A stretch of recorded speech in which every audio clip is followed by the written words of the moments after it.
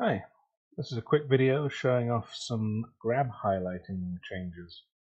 So there's some work been going on. Hopefully we'll get remote grab fairly soon, but in order to make remote grab work, you need to highlight the objects. So we've added 3 different mechanisms for highlighting. The first one is just this target ring here. So billboarded, no Z clipping there, so it'll show through whatever you've got. Another one lets you change the highlight material, so you pick a mesh, in this case the cube, and then a replacement material, and when your hand is close enough it'll swap it out. And then another one where if it wants to highlight, it can show a mesh. In this case we made a little outline mesh with its own material. So let's take a look and see how this works.